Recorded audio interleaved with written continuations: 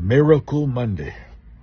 This morning early I called it Marvelous Monday. I'm putting together a book called Another Wisdom Keys. As you know, I'm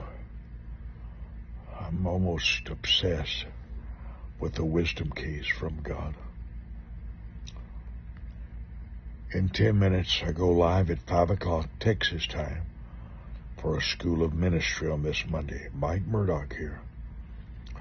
What have I learned in 57 years traveling in 92 countries of the world? What have I learned? One of the things I learned is your needs change. Opportunities come open. An open door comes open. You also have to learn when to say no, when to say yes.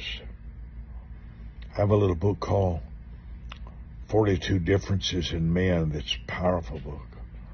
I preached it in Nairobi a few years ago. It's like a revelation. Some differences are divine. Some differences are chosen. I'll never forget, everything to me was about your prayer life. That was the foundation every morning. When I was 22, 23, I had 4 hours a day in prayer, reading the Word, praise in the tongues. I'm now down at 3 hours a day every morning. I call it my Jesus hour. I wrote several new songs today to my brother, John. Jesus is my world, my healing place. Jesus is my world.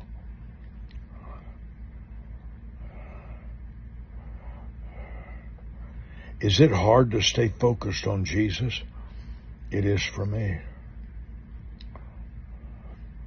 Plumbing problems, a roof crashes in. You have to beg some people for things 4 or 5 times from people.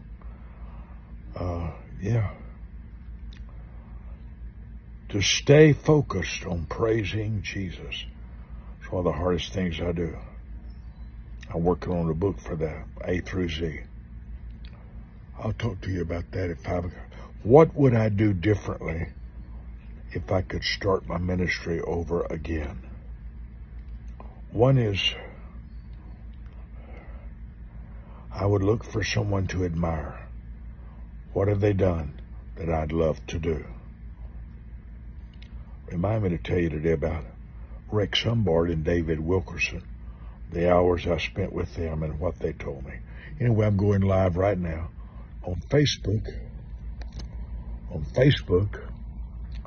Instagram, Twitter, and YouTube. I want to share with you things I learned from the famous preachers of the world. I think it's worth it. I really do. And if you could send this to anybody else, I'd appreciate it.